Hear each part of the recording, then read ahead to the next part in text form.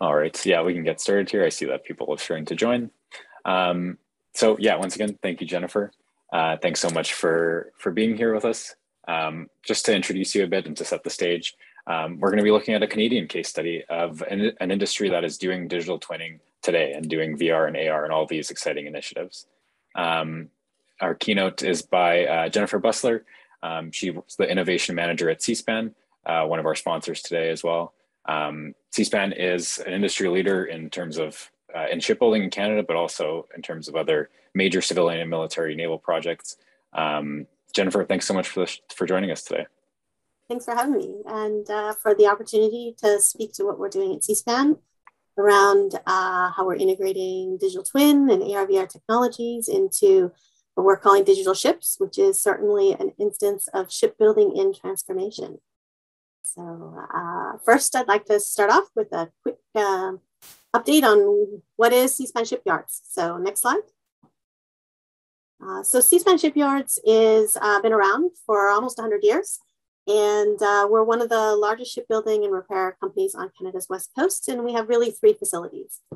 2 of them are located in North Vancouver, and they include our Vancouver shipyard, where we're doing the majority of our National Shipbuilding Strategy new build work, as well as the Vancouver Dry Dock, which is a large facility that deals with the large and complex ship repair solutions. And then over on Vancouver Island, we have the Victoria Shipyards, which is also our center of excellence around ship repair and conversion. So we've done a variety of investments to both facilities and people that have allowed us to grow and become one of the most modern new construction shipyards in North America.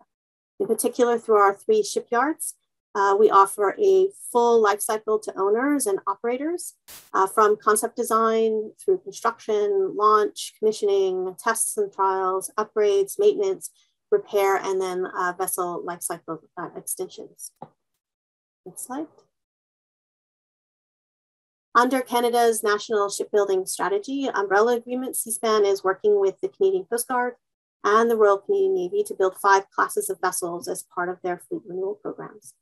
The scale and complexity of these build programs has led Seaspan to explore pathways that drive efficiency in design and build and ultimately delivery of modern vessels that are ready to have a long period of service and deliver on the missions that Canadian Coast Guard and the Navy are looking for. Next slide. So all ships, integrating a 3D information and digital information isn't new to shipbuilding. All new ships are designed in 3D. They do layouts and planning and concept designs. And this ultimately forms, if you want to say, the foundation, or it forms the basis of what we're calling a digital ship. So as we heard from Wolfgang, there's lots of different ways in which you can define what a digital twin is. But in our case, we're really putting together that a digital ship must have multiple attributes. It should have a physical, should be a representation of the physical asset itself, represented into the digital model. It should have a look and feel that's like the real asset itself. Ideally, it also incorporates visualization technologies and ways to interact with the design information, with the operational information in a way that makes it accessible and usable by different peoples at different skill levels. It simulates real behavior with varying degrees of fidelity. It includes relational interactions between systems. These are very complex system integration programs. And so we need to understand how things work together and not simply the act of overlaying data into a single piece of equipment or instrument. And then it also should be mirroring reality. And that involves connecting, you want to say, that 3D or spatial information into relevant data feeds that allows you to take those data feed information and potentially any analytics from it and place that within the context of that 3D environment or that physical environment in a virtual environment. Next slide. Within Seaspan, we've been building out a digital ship system architecture to help both with our new builds as well as with some of our in-service support solutions that we offer through our full three range of facilities. So it starts with a data asset platform, looking at bringing in the 3D models and other vessel data that's associated with the actual design, whether it's as designed, as built, or as maintained.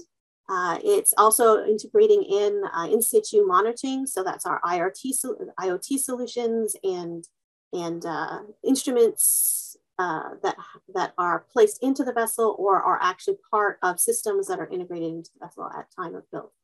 And so this thing goes into a data management system. And this does all that heavy lifting around data configuration, processing and storing that information, curating that information, making it accessible, formatting it, making it available into analytics platforms, where you're actually doing various data analysis that supports operational monitoring, doing issue detection with individual systems or subsystems, planning or decision support at the vessel level or at the department level for in-service support. And then this integrates with a 3D visualization platform where you start bringing it all together. So it's that contextual placement of information into a 3D representation. Then that flows into and use of an immersive visualization facility. So that facilitates these shared and collaborative solutions that use augmented reality as well as virtual reality in order to access and best utilize some of that information that's then contained within this digital representation.